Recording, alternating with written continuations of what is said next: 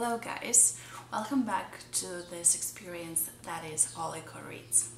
It's been a long while, but I'm finally back with a blast, I hope, because this is a second episode of what we're calling Stranger Than Strange Women in Fiction. So I hope you watched the first episode. If not, it will be linked somewhere, maybe at the end. So what is Stranger Than Strange Women in Fiction? It's where I'm reading interesting books which have interesting, unorthodox, crazy maybe, unconventional, not traditional female leads. So if you've read recently or a long time ago a good book with a strong, unusual female character, please do let me know in the comments below, because I would love to discover more books like that and share the love for them around the world. This is slightly different literature, but that doesn't mean that you or your friend won't enjoy it. So Anna Pitoniak, a Canadian lady who lives now in New York, because she wrote an amazing book about a couple of years ago which was called The Futures, and this was a book about young people moving to New York and sort of trying to build their life in New York. It's a couple, and then things start to happen and the dynamics of the relationship change, and basically slowly but surely their relationship is coming to an end. And Anna wrote it in a superb way, like beautiful, heartbreaking, luminous, and I loved it. So when I found out that she wrote a new book and I ordered it, and there was also a bit of a hype surrounding the release, so it was called a thriller. I don't call it a thriller, I call it just a sort of smart bitches way up. So this is a book about necessary people, about what you need to do and who you need to be friends with if you want to succeed in life. This is actually quite a scary book, because this is all true, unfortunately, in nowadays world. So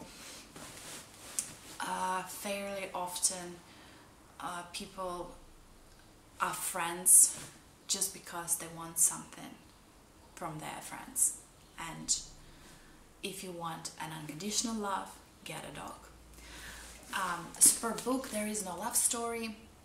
Actually, I thought in the beginning that maybe there would be a love story between these two women. It's a very quick read because you won't be able to put it down, and the characters, actually both girls that are involved with each other, that are trying to get on top, that are friends, frenemies, almost lovers in a slightly weird way.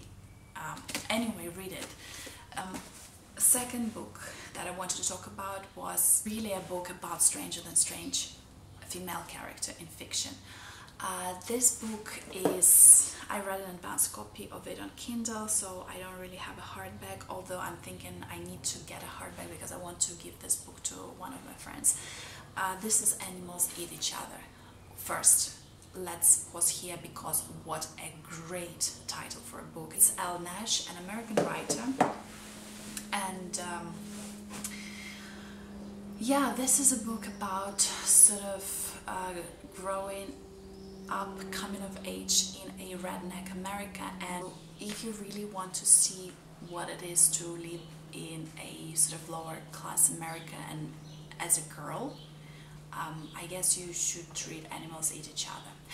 The funny thing is, I do not think that Elle Nash wanted to write about that specific sort of social aspect of our lives, or of America, sorry, like, come on guys. she portrayed a young girl coming of age in America and looking for herself and trying to find love, because ultimately, which I agree with, love is sort of the thing that we seek, unless you're a psychopath. And she also, and by pure coincidence perhaps, she also wrote a book about this lower class America. And I followed Elle Nash on Instagram, and I also saw that she is reading quite a lot of books that kind of resonated with me. And I bought this book very recently in American Book Center in Amsterdam. Usually the books that I buy solely judging by the covers, and actually I have a tag on Instagram which is called Oliko Judges a Book by its cover. I have never been disappointed with what's inside yet when I buy a book, simply because I love the cover. Anyway, so Elle Nash, author of Animals Eat Each Other, was talking about this book on her Instagram page, and that prompted me to read it immediately.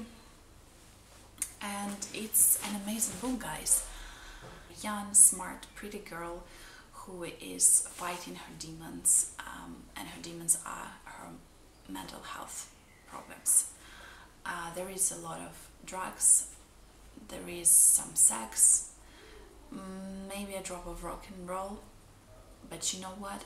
There is an ocean of sarcasm and humor in this book, and that's why I absolutely loved it.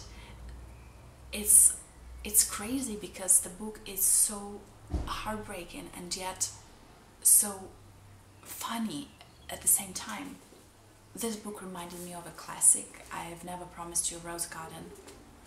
I've Never Promised You a Rose Garden is a book about a girl, a 15-16-year-old girl in a mental health institution in America in the 60s. It's super sad, but very, very interesting and engaging to read. Juliet writes, and I understand this is a book about her personal experience, is just heartbreaking and healing at the same time, and I recommend this book a lot.